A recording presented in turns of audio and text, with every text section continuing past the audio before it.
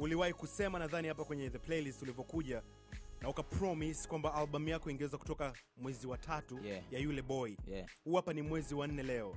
Na mwezi wa 3 umeshapita. Hatujaona plan za kutease album, kuongelea album. Imekuja ngoma mpya. Nini ambacho kimetokea? Actually there's no problem at all.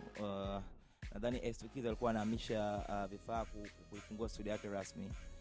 And basically nyimbo nyingi sana ameplay part kubwa sana S2Kids. So tulikuwa tunampa muda wa kuweza kuweka vifaa vizuri kwa ajili ya kukamilisha album yangu ikae proper kabisa. So ameomba nimpe muda kwa ajili ya kuziandaa tena vizuri na kuzipanga tena, alishamaliza kila kitu. So album nadhani itakuwa out anytime soon because you can see the back to back and the speed is almost there katika album, kuelekea katika kuipata album kabisa. Yule Boy bado inaendelea kuwa title ya album. Yeah, the title is Yule Boy. Na umekuwa unaitumia hiyo kama hashtag and stuff like that.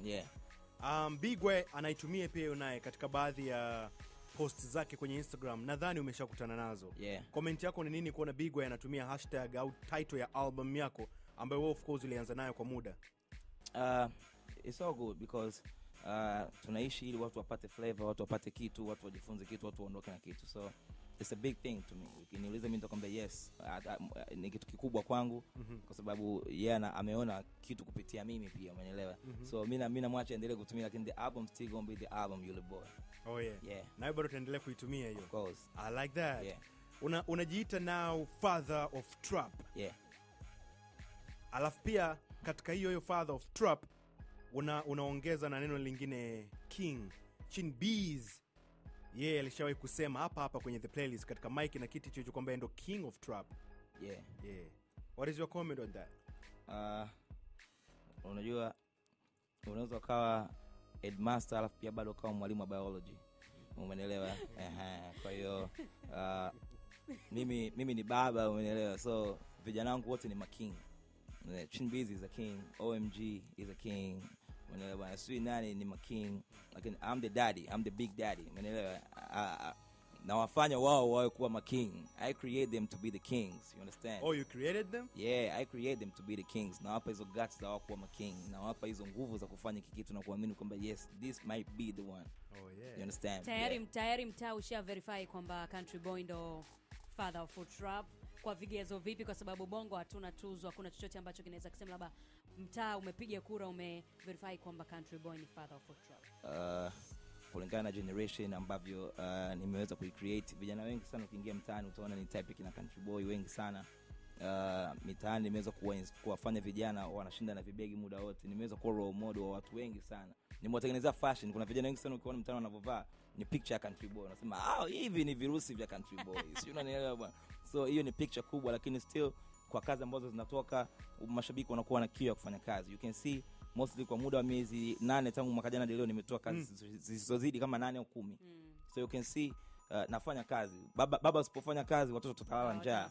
Sio, unanielewa? So I have to be the father. I have to work, watoto wale. So hao wengine wote ni watoto? I'm the father. Siki na Chin Bees, Siki na nani wote wanafanya trap ni watoto? The kings, they're doing good because I am the father. Because I am the father. Sawa, ukiangalia video yako ya Kibegi, ukija ukaangalia Zela kukomesha, ukaja kuangalia Dogoli, Country Boy ni kama unafanya video fulani hivi simple za kitaani fulani, uswazi fulani, lakini zimekuwa zinaenda. Ni kwamba Country Boy anaaminia sana kwenye kipaji chake, talent yake, na ndio maana anafanya video za kawaida na zinakuwa zinaenda. Aamini sana na michongo ya kwenda ma location makubwa, video na directors wakubwa ili muziki wake uweze kwenda. That's power. Cha kwanza hiyo ni power kubwa sana. Lakini pia cha pili is because mimi nachokifanya na wafundisha watu pia kwamba I came from the hood. Na kitendo cha mimi kuvaa suit afu nikaonekana mtaani utakuwa natamani vest afu nikae barabarani katika gorofa kubwa. Why not? Siwezi nisingeweza kushindwa, umeelewa? Lakini nataka nionyeshe picha kwamba tunapotokea ni hood na tuna ndoto ya kuwa wakubwa, umeelewa? Mostly we vijana wengi sana hatuna maisha mazuri. So najaribu kuwapa ile picture we can survive. Tunaweza tukaishi katika maisha haya chini tukatubolea hapa chini. So we need to be smart from the brain, kuanzia akili hadi mavazi ili uweze kutoboa.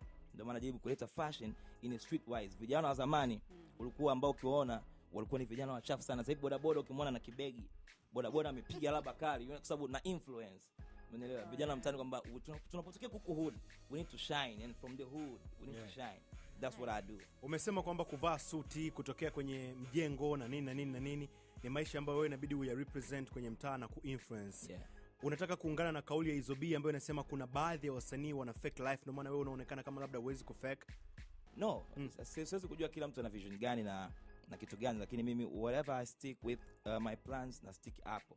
Siwezi kujua mwingine ana plan gani katika njia yake muziki wake. My music is from the ghetto. Oh yeah. You understand me? Muziki wangu mimi umetokea chini kabisa, umetokea kwa watu ambao wameweza kusupport na kuiamini career yangu, muziki wangu. Sikuweza kupushiwa tu nikaa country boy. You understand me? So lazima nikae katika msingi ule ule bila kutoka ile mipaka yangu. Oh yeah. Yeah. Ya kizazi kabisa hiyo. Niliona ulishare clip ya baba wa taifa Mwalimu Julius Kambarage Nyerere. Yeah. Clip hii ilikuwa kielezea mambo mawili, ujinga na upumbavu. Yeah. Afu ukasema asante baba, ujinga ni pale ambapo watu wanauliza ngoma mpya lini wakati link iko kwenye bio. Unazungumzia account yako ya Instagram. Yeah. Afu ukasema mpo 500 humu. Yeah. Una followers 594,000 plus tuseme. Yeah. Almost 600,000. Yeah. So ni kama vile unashangazwa una followers 500,000. Yeah. Afu anatokea mtu anakuuliza ngoma mpya lini. Yeah. Wewe unaona ni kama ujinga hivi. Yeah. Hizi comments zinakukata ndio maana ukaja na statement kama hii? Hapana, uaga zinikati kwa sababu mimi ni mtu ambaye naishi katika ile kutegemea kila kitu black and white, nategemeaga positive na negative ili niweze kuwa ready katika kupambana na hali hiyo. Sipendaga expectations nzuri hapo baadaye inaweza kaja kitu kibaya nitashindwa kuhandle. Ndio maana kutaga mostly watu wengi sana wanatukana watu. Unaelewa bwana, watu na expect baki toka ngoma ihita apate hela nyingi, apate hela anaanza kulalamika na kuwa na stress, you understand me? So mimi ni mtu ambaye napenda kurelax katika kazi zangu, katika ufanyaji wangu wa kazi. So nikiandika vile ni kwamba you need to wake up. Mostly watu wengi sana, wabongo wengi sana, mashabiki ni wazito kuelewa. Ni kwa ujumla wa Tanzania wengi sana ni wazito katika kukubali mabadiliko kwa haraka mpaka wafosiwe. You need to force them so that they can understand, oh, okay, kumbe ni hivi. Lakini ukiamua kuzubaa, wao wataendelea na biashara zao zile zile. Unaelewa? Kwa hiyo mbongo kumwambia bwana tuna kuamka saa 12 ataona unamtesa. Lakini ukimforce baada ya mwezi tunaona wenyewe saa 12 wanaanza kuenda. Kwa hiyo nilichokuwa na maanisha ni kwamba tuwe na utaratibu wa kuwa active katika kufuatilia kazi, sababu wasanii wanajituma sana, wasanii wanafanya sana kazi. Ukisema eti imetoka ngoma mpya afu hujaiona afu unaniuliza tunatoa lini ngoma, huo ni ujinga ambao baba taifa ametukataza. Ni kweli, kwa sababu ni ujinga. Unatumia simu ya nini katika dunia ya sasa? How come you don't know my song? You're sick. Unauliza. You should go to hospital. Oh yeah. Uliendelea tena ukasema kwamba father of trap, I know you've been waiting for so long. Here's my new video featuring is to Keys. Bonge moja la dude. Na huu ndio mwaka wetu. Yeah. Kwa nini unauona 2019 ndo kama mwaka wako? Because kwa power ambayo ninayo ya muziki wangu, kwa kazi ambazo nimejipanga nazo na ile spirit ya kuamini kwamba nashinda katika mapambano nilioingia. Maana kwanza nimeweza kutambua nipo katika ushindani. Unaelewa? Wengi sana wanaamini au hawajui wapo katika kutafuta kitu gani. So mimi nipo katika kutafuta ushindi. So whatever I do, katika kila ambacho nakifanya nimeamua kukifanya in double twice. Umeelewa? Yani katika ule upande wa mara mbili zaidi, kwa nguvu kubwa zaidi. Nikilinganisha na collabs mbalimbali ambazo zinakuja kwa mwaka huu, na plans kubwa ambazo ninazo na album pia. Kwa hiyo nitakuwa na vitu vingi sana back to back. Yani nitakuwa kama nitaomba msaada wenu kuto kunichoka. Ikiwezekana tupate hata kabati la nguo zangu leo tulinakaa hapa, sababu nitakuwa mgeni wa mara kwa mara. Because I'm ready to do this. Oh yeah? Yeah. I like that. Yeah. Ni energy tu. Yeah. Katika hiyo post tena uliendelea. Hii post ilikuwa na mambo mengi. Ukaendelea tena mbele. Yeah. Nachukua kimoja kimoja. Yeah. Ukasema tufanye kama ambavyo tulifanya kwa Taifa Stars, ikashinda. Yeah. It's our time now. Tudondoke kwa wingi YouTube kucheki bonge la chupa. Million views. That's my target. Target yako ni 1,000,000 kwenye ngoma yako mpya. Na mpaka sasa hivi tumeangalia ina views almost 100,000 na so 100k plus. Na ina wiki moja ilikuwa uploaded March 27.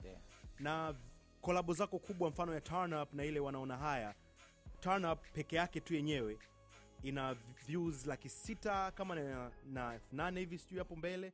Ilikuwa uploaded last year July 19 2018. Wanaona haya ina 336,000 miezi 8 iliyopita.